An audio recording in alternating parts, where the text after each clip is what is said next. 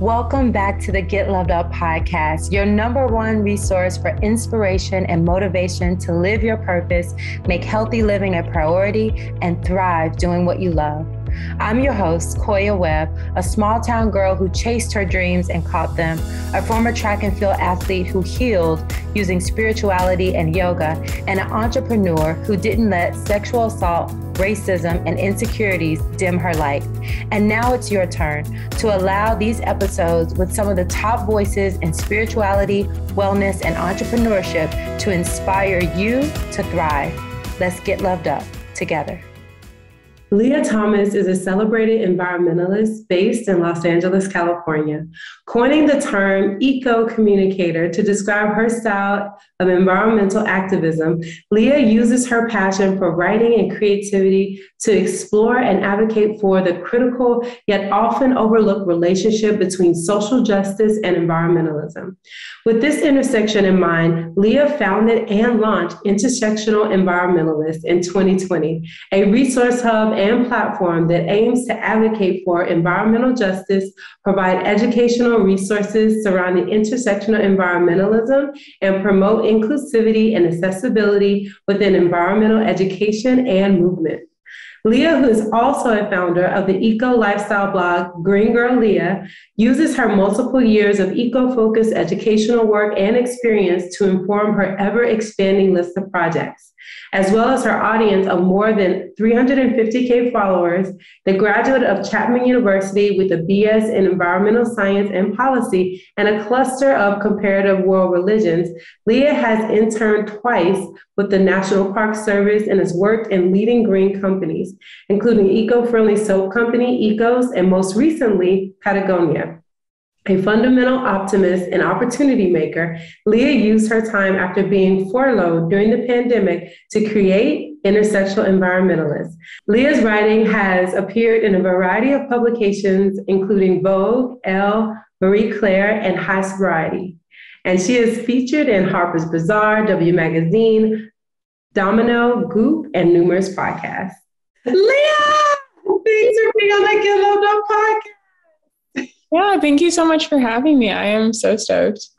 I am so stoked too. I've been so excited just at your growth and expansion. I'm not on social media as much because I'm like so focused on my work.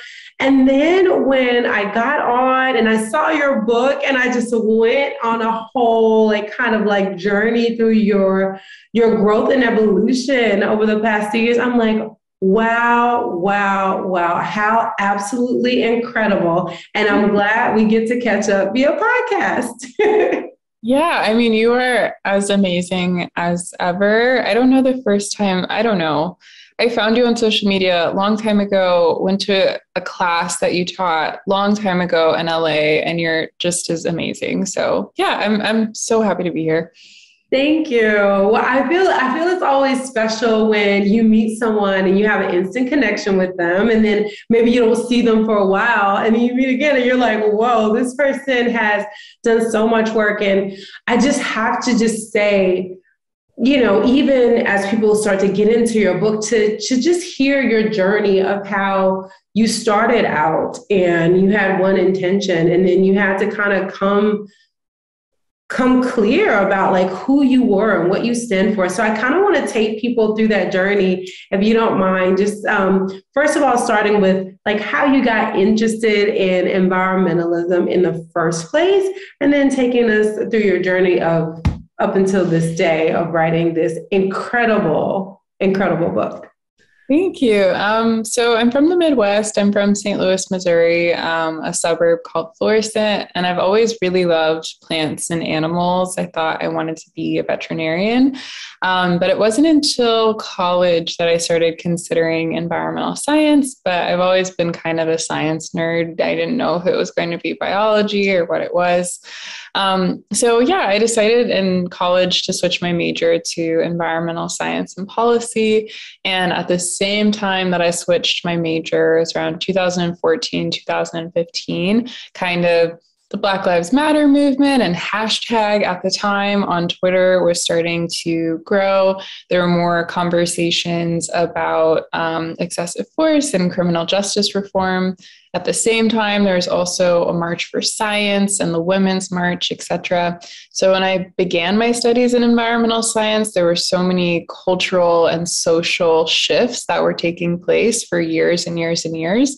So I think that always informed my environmental practice to a certain extent, always thinking about how the environment was for Black and Brown folks in the United States, because really early on, I started seeing in my studies that environmental legislation is not enforced equally for all people, especially along racial and economic lines. So that's something that always stuck with me for a really long time, just not understanding why there wasn't more representation of all the incredible Black folks and our contributions to sustainability, because they are vast. And then also just really wanting to advocate for both racial justice and environmental justice at the same time, because communities of color are impacted more by environmental injustices, which I'm sure we'll get into.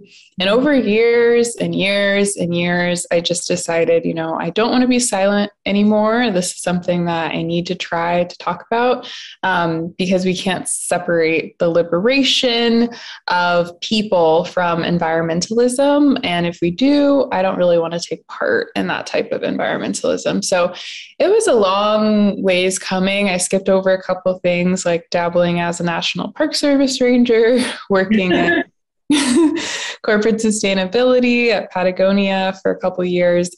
And then I decided to just do my own thing, write a book, start a nonprofit. Nice. I love that. And so glad you did, because those other things are fun. When you said park ranger, I laughed because it's like, I was just talking to the friend. She was like, you know what? My friend, she just wants to be a park ranger because you get to be on the land. And so I just laugh because it's such a humble but powerful position. And it seems like a lot of fun, especially for a country girl like me. So yeah, it's fun. Awesome. Well, and what I love, I think, the most is because I felt like you were my voice. When I started reading the book, I was like, oh my gosh, I felt like I can breathe deeper. And I feel like you really, and I think the first thing we should do is just break down what intersectional means, because I know a lot of people don't know. And you did a lot of breaking down in the book. And I think it's so useful because there's a lot of movements going around and people really aren't clear on like, okay, what is this really? What does this really mean? So can you break down what it means to be intersectional, and specifically what it means to be an intersectional environmentalist? Absolutely. And I'm glad you asked that question, because yeah, it is a really long word and not everyone understands what it means. I didn't know what it meant until, a couple of years ago. And I really had an aha moment when I found it. So intersectional theory was created in 1989 by Kimberly Crenshaw, who's an incredible Black woman who's like a civil rights scholar, legal scholar, amazing boss woman. But basically, she was analyzing a lot of court cases. And there was one in particular where there was a General Motors. And I feel like this example is kind of helpful, and we'll get to it. So there was a General Motors, and they fired all of the Black women at the office. And the Black women got together and they tried to sue because it was a clear instance of discrimination against Black women. However, the court, they decided to dismiss the case because their ruling was, well, technically there's still Black men who were working at the office. So this isn't a racial discrimination lawsuit. And technically there's white women who are working at the office. So this isn't a gender-based discrimination. And the argument for intersectional theory at that time wasn't that we have to create these super specific protected classes, but there'll be so many loopholes in the legal system if you don't consider compounding factors, because them being Black and women at the same time compounded and led to that negative outcome. So an intersectional approach to feminism, for example, would be considering those overlapping factors, like how someone's race is also maybe a part of how they experience the world as a woman. And you can go on, and that's grown with intersectional theory to consider things like religion and spirituality and income and race and, sexual orientation, whatever it is. But really, in essence, it's considering compounding factors, and specifically when we're talking about identity. So it's been applied to feminism since Kimberly Crenshaw created it, since the 90s. And I feel like I'm an intersectional feminist because my feminism automatically includes the advocacy of Black women, or the way I even think about feminism. It's just so intertwined with lessons from my mom, my grandma, etc. So I can't really separate it, So I wanted something similar for environmentalism, because when you don't consider race, well, race is the number one indicator of where toxic waste sites are placed in the United States. Income is another compounding factor, but race is still higher regardless. If you don't consider those things, then you'll have a pretty ineffective approach to environmental policy if you're just saying, well, everyone should have the Clean Air Act. Well, it's not being equally enforced in certain neighborhoods based on race, so we have to consider it. So that's why I think we need an intersectional approach to environmentalism, considering those compounding factors, so people of color and low-income communities don't continue to bear the brunt of environmental injustices. Ashe. And so it is.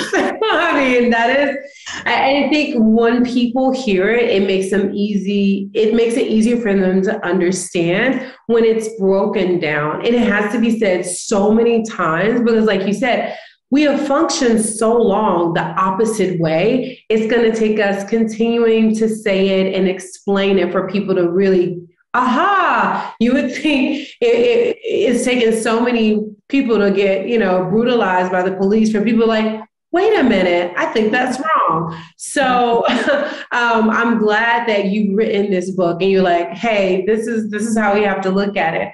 And another thing that I love that you break down is just how it affected you personally to go through the challenges of the pandemic, compounded with the racial climate, with everything. Can you talk a little bit about how this time really affected you, and really at the end of the day made you even more powerful because you wrote this book? But I really want you to really share how it was for you going into these spaces as an environmentalist and feeling unheard and unseen, and how you kind of navigated that space. It was heartbreaking, to say the least. And I think it's a heartbreak that I had for years that I just didn't know was heartbreak. And maybe I had pushed past certain microaggressions or just thought, it is the way that it is. But even looking back to certain classes I took and microaggressions and things like that. But I think it was a long time coming. And during 2020 specifically, when I saw so many of my environmental peers, people I had protested with for salmon and water conditions, being silent when it came to Black lives, it was heartbreaking. Like, seriously, you will use my labor at your environmental organization or at a protest, but you're telling me that the liberation or just safety, like basic human rights and needs of my people, isn't something that you want to consider in the context of your work. So I just realized, I can't do that. And that is not safe for Black folks. That is not safe for people of color to be in environmental organizations or spaces or movements where their lives isn't even a consideration.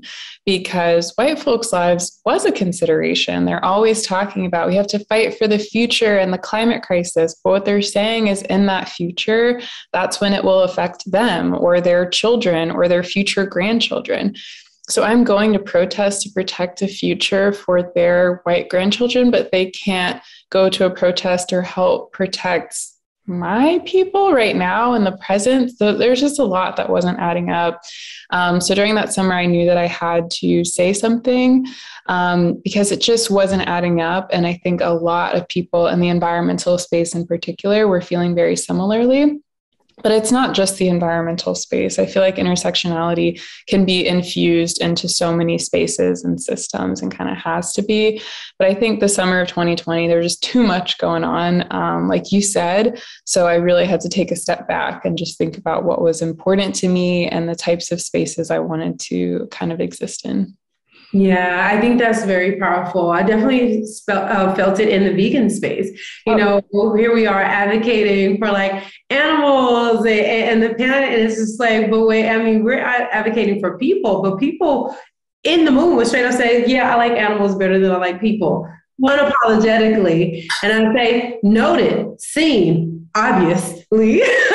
So, you know what? At least you're truth telling, okay? But that doesn't make it okay. It's actually terrible. That's my least favorite quote in the vegan movement, just so everyone is clear on that, because it's painfully obvious and it's painfully true, and it's not okay. And so thank you for just speaking to that and how traumatizing it is to see something, and for me, just so people know, to read something like that is traumatizing for me, because all that I advocate for, and then to see people, respectable people that are fighting hard and making movements, say things like that, and you don't feel safe in your skin, is traumatizing. I think people need to hear it more to know how traumatizing these comments that are like, ha ha ha, just cliche and funny. It's not funny. It's not funny because my children, my nieces, my nephews, my family are experiencing pain and suffering because of these things. Yeah. And I love that you talk about also in your book how just speaking up, you know, and you kind of give people things that they can do to really move the needle. So can you share some of those things? I know I went deep, but it just really moved my soul. And I was like, yes, we need to talk about this and be loud about it. No, I completely agree. And I have a friend, his name is Isaiah. So I don't know if you know him, but his Instagram is Queer Brown Vegan. Mm-hmm. And I absolutely love everything that he talks about. He talks about everything that you're saying. And he's also featured in the book. That's one of the case studies, because I think veganism and plant-based eating, like you said, there's a lot to deconstruct there, even though the Black community in the United States is becoming vegan at higher rates. We're not always as reflected. And, you know, we could go on and on about that for later. But I think, yeah, a good place to start is just learning, and not in a punishment way, just understanding that, oh my God, there's so many stories that have been left out of environmental history. Like, how fun would it be to uncover them? And I recently wrote an article. It's called, I think, All My Environmental Heroes Are Black Women. And I talked about this woman named Betty, who's a 100-year-old park ranger, and my friend Ray Wynn Grant, who's a black bear biologist, and just finding those beautiful stories just so you can kind of widen your perspective about what environmentalism looks for different people. So that's a good way to start. And I think that's also positive. And then if you want to get involved with environmental injustice, it varies from community to community. Some communities have poor air quality. Some, like Flint, have poor water quality. Other ones, it's all about access to food and just the way that the city is set up, and having more fast food restaurants and not a lot of organic produce or fresh foods, etc. So really just figuring out what's happening in your community. And the best way to do that, honestly, is Googling like climate justice organizations, insert city, because chances are there's a collective, there's a group, they're trying to fight, but they need resources, amplification, and support, and you could be that person. So figure out what's going on, and then have some fun doing some reading, some learning, some deep dives, and kind of changing your view of environmentalism. Because that's contagious. It'll spread. And once you start talking about, oh yeah, I'm a nature lover, I love sitting on my patio and going for a walk around my neighborhood, that can just show people, oh, I can go on a walk around Silver Lake and still be an environmentalist or a nature lover. I don't have to summit a mountain, and just building that connection for yourself and also other people.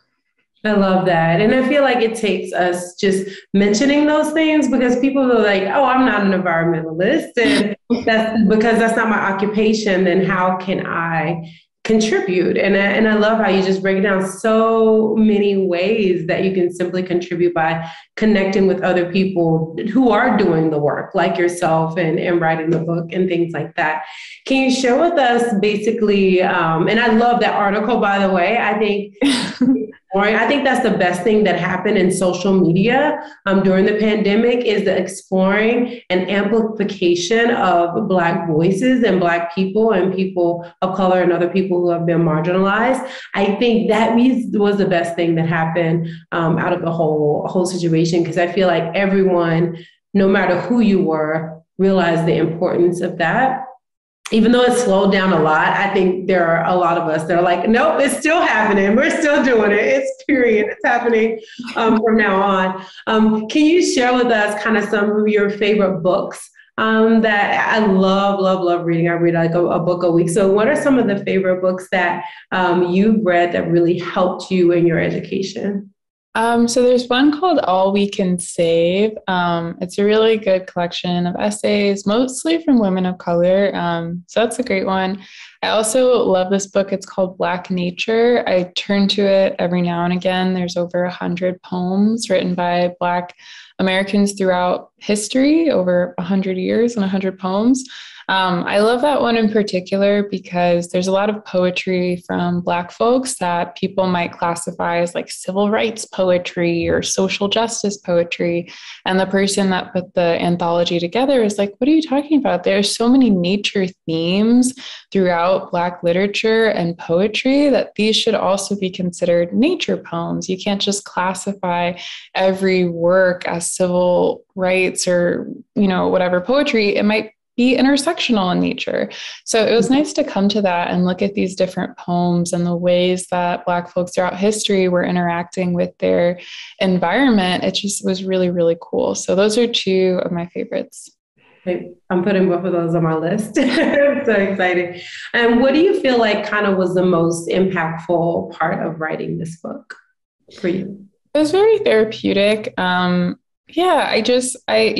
think about my time spent writing the book, and it's all kind of it's a haze. I don't know. I was just so into it. I was writing it during the pandemic, and I'm the type of person, when I have something to say, I'll say it. When I don't, I'll be quiet. Like I might be quiet for years, but I had something to say. I had it on my heart, and there's something just so freeing about that. And then also I know that I can back it up.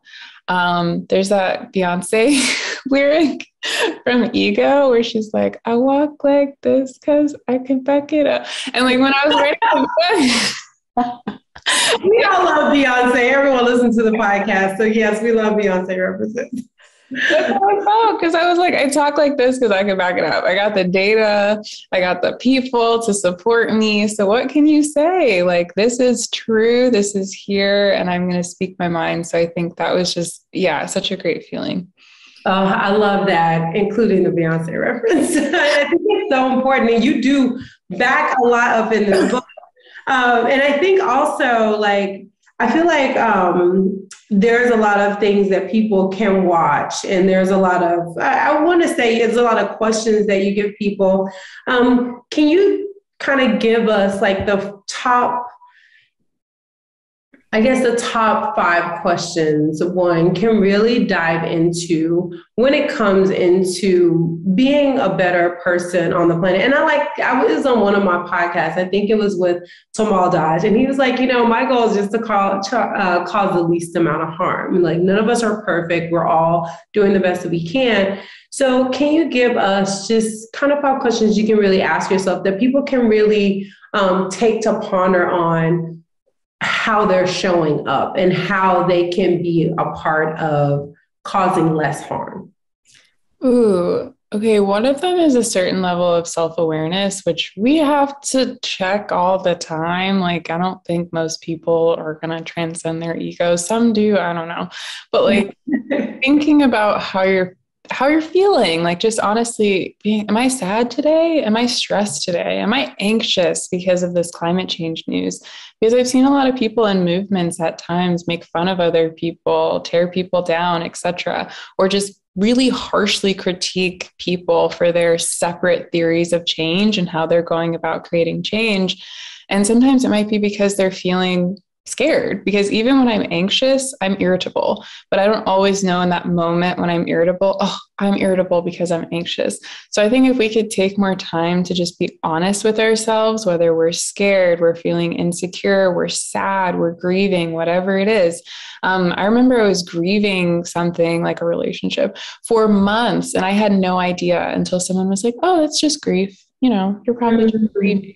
And that was just such a wake up moment for me. And I think oftentimes during a pandemic, during a climate crisis, there's a lot of grief.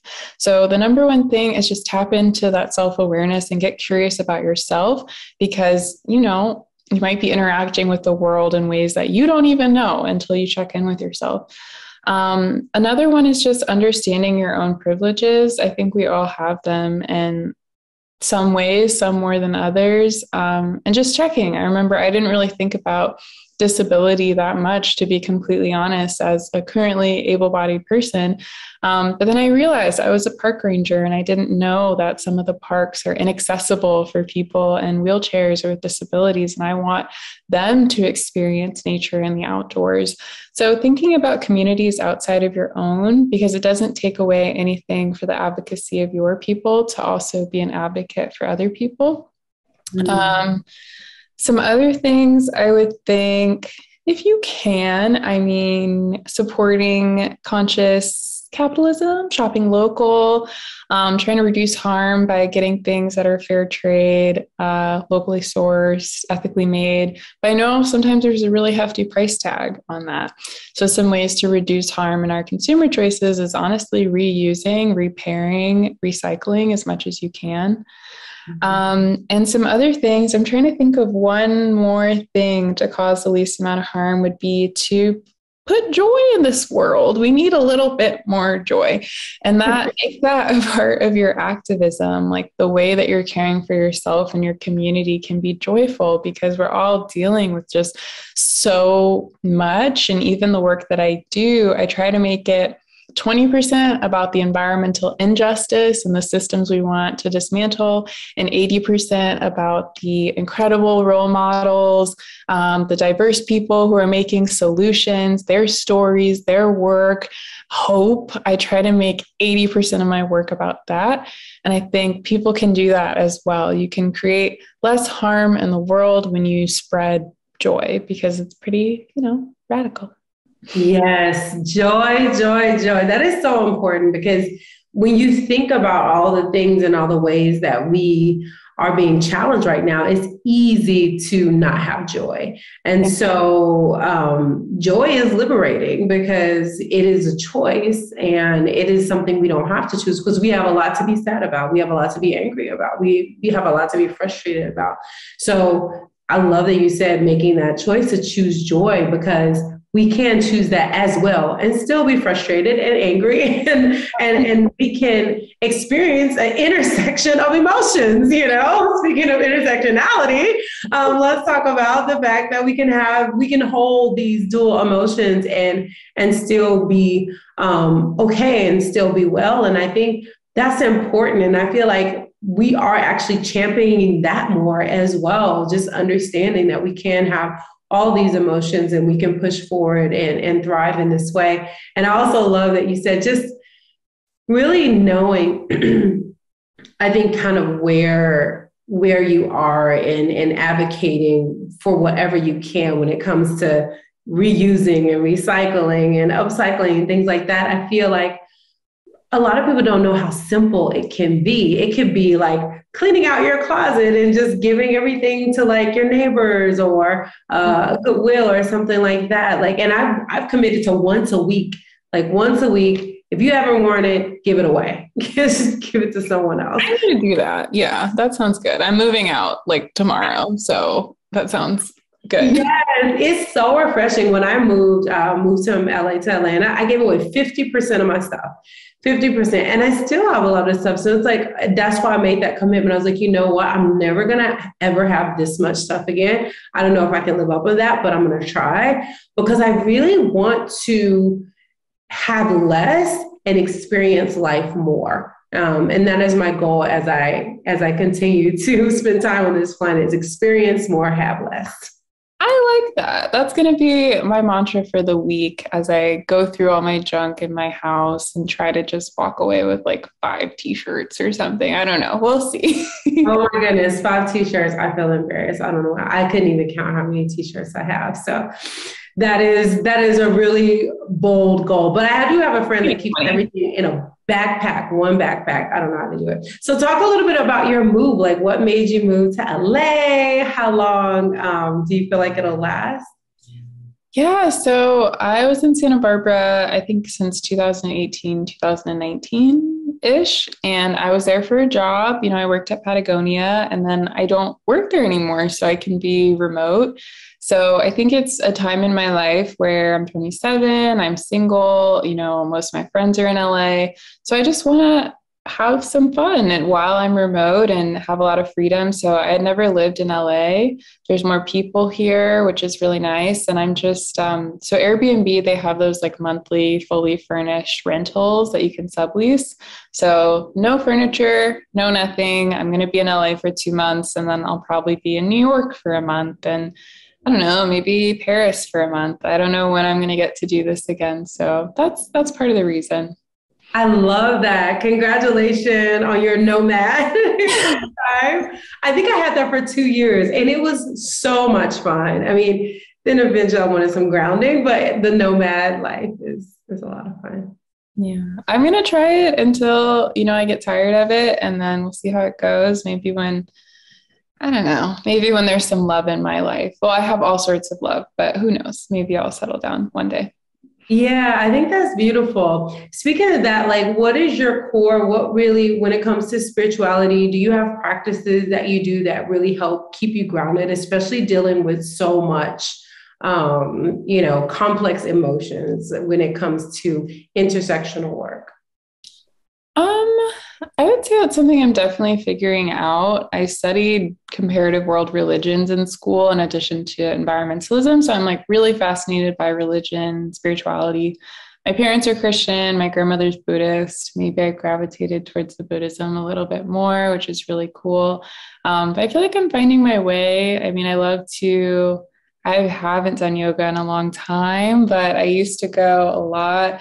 I just started Pilates, reformer Pilates, which is a lot of fun. So I don't know. I know it's not a spiritual practice, but it's a way that I say, well, just moving my body, getting some sunshine, connecting with earth, I think is the most spiritual practice that I have. I was just going to say that. Like being in nature is one of my absolutely favorite spiritual practices is just going out, connecting with nature and all around. And being water specifically is very spiritual and cleansing. So that sounds absolutely beautiful. And we can hook you up with a Get Loved Up membership so you can practice all the yoga you would like whenever you want. You have some incredible teachers to practice with. Awesome. And so now that you're moving, you're traveling, I'm sure Pilates, but I'm sure it's a little bit harder to be well. A big pillar of Get Loved Up is well-being and wellness. Do you have your go-to practices? Will they change up as you travel, or how do you stay well during this time? Yeah, it can be difficult, especially movement. I do best when I have a regimen. It just makes me, feel a lot happier, but moving around a lot, that kind of shifts in terms of if I want to take classes and whatnot. But I do try to bring some equipment, even if it's just resistance bands. And then I also have gotten really into like a speed jump rope. And jumping rope it's really good. I feel like it's less intense than running and it's a really great workout. And not even just the workout part. As an anxious person, you just exert so much energy when you're jumping. So it really just calms me down. So honestly, that's about it. Also, I'm noticing the power of nutrition. I think for a point in the pandemic, I definitely was sitting on my couch and just kind of eating whatever I wanted, which is fine too. I think we need to do that sometimes when we need to turn our minds off. But I've also noticed that eating well, it's not even just about fitness. It just makes me feel better. So I try to actually buy like small batch things, which is really easy now that I'm on the go. So I have to eat it. So even if I'm going to Erewhon, because I feel like, I'm not at a stage where I think I can make all my food because that just sounds exhausting. Being honest with myself and getting some like beets at Erewhon and their hot food bar, whatever it is. So that's something I can do each day. Like, okay, I want to eat well, but I know that meal prep just sounds exhausting. Maybe that'll be next year. So this year I'll just go buy a couple of things at, the farmer's market or a healthy place. So yeah, that's now, but we'll see how it goes. I love how organic it is because I'm very structured, right? And I like people to hear like how easy it can be just to be organic with it and just like, yeah, I'm going to do this right now. And maybe I'll eat some mono, but I feel like giving yourself permission to just have fun and giving yourself permission to just figure it out. I feel like we need that softness right now, especially with, things being very uncertain. I love the way you're just like, yeah, I'm just going to let myself experience what being well and what eating well means to me right now. I think that's so beautiful. And I feel like it definitely is in flow with your personality. I'm just like, yeah, I'm just figuring it all out. I love it. And when it comes to entrepreneurship, I know like, first you were working for Patagonia, but now as a 27-year-old, you're in this lane of kind of building your own table. How does it feel? And what are you most excited about? It's really cool. And I feel like the best thing about building your own table is just like all the people you can bring along with you. So that's what makes me really happy. Like with my nonprofit, thinking about, okay, how can we have a 4-day work week? How can we build to a place where we have, a small team that's paid well? And like just thinking about all the things that I wanted when I was in corporate America in terms of benefits and things like that. It feels kind of like an experiment at times. Like it's just so fun to just reimagine the ways that businesses can flow. And there's a lot of learning lessons along the way, things that you're like, I thought this was a great idea, this wasn't, but that's just kind of a part of the process. But yeah, I really love it. And I think mentorship is something that I also just crave. Like I've had so many incredible mentors. So I love building an organization where maybe my younger self, as one of the only like Black students in my program, could look to and say, oh, there's a climate justice collective that maybe I could be a part of. And I just really want to create more opportunities like that. But I think something else that I'm learning, I like working really hard. Maybe I don't like it. It's just kind of a survival mindset. It's something I've always done regardless, but I'm also learning the beauty of entrepreneurship at times of, oh, maybe I could actually slow down. Technically, I don't have to have any meetings on Tuesday, and maybe I could use this time for myself. And that's something I feel guilty about. I'm sure a lot of people do at times, but I'm learning to embrace technically I could go on hiatus if I wanted to. That'd be okay. Yeah. Yes. I think that's so incredible to admit because I thought I was doing good having the weekends off, only working from 10 to 5. And then some creator's like, no, you're creative. You need to take days off during the week. Can you do that? I'm like, gosh, I just keep getting challenged. So yeah, it is challenging. Like I love my work as well. So it's challenging to say, oh, I'm going to take a work day off when people are available. Like, that's going to be hard. But I love your honesty. So what would you say? I guess I wanted to talk a little bit. I want you to share a little bit more about your nonprofit and your initiatives with your nonprofit. Yeah, so it's called Intersectional Environmentalist. It started before the book. We call it IE for short. And we're a collective of people all over the country and all over the world that are just trying to provide diverse climate and environmental education through documentaries that are student-led, our podcast, The Joy Report, and our social media channels. We also do some consulting, which is a lot of fun. But the program that I've been working on for over 8 months is called Earth Sessions that we just piloted. They're essentially an experience at the intersection of art and environmental education. And we just piloted our first show in Brooklyn, and we hope to do them throughout the year. But we partner with 2 local nonprofits, musicians and poets. We put everybody in the same room to learn be joyful, listen to music, and then also connect with those other organizations in their community. So we're really just trying to imagine the ways that people interact with climate justice to make sure that it's also healing in the end. So that's our new program. Stay tuned for more shows. I think we're going to have them at least once a month, and we'll be piloting some more throughout the summer. I love that. And how can people support? The best way to support would be, follow us on Instagram at Intersectional Environmentalist. Check out the book. We also have a magazine that's coming out. And then if you're able to, donating to our organization, we also have Patreon that you can check out. But any of those things are amazing. I love that. And what would you have to say if someone was just like, I want to be an environmentalist? I'm so inspired by Leah. Like, how can I get started? Ooh, I would say figure out all the ways that you already are first. Like kind of think about, do I reuse my plastic bags? When was the last time I went thrift shopping? All those sorts of things. I feel like starting from abundance and what you already have versus starting from that scarcity or shame of, oh my God, I need to buy all this Tupperware and I'm doing everything wrong. Like, yeah, I bet you there are some things that you might be doing that are also really cool. And then just taking it one step at a time and thinking about, how can I reuse something or get eco-friendly products, or how can I support my local environmental nonprofit, etc. But yeah, do a little audit, reward yourself for the things that you are doing, and then, compassionately guide yourself to do better in the areas that you're not.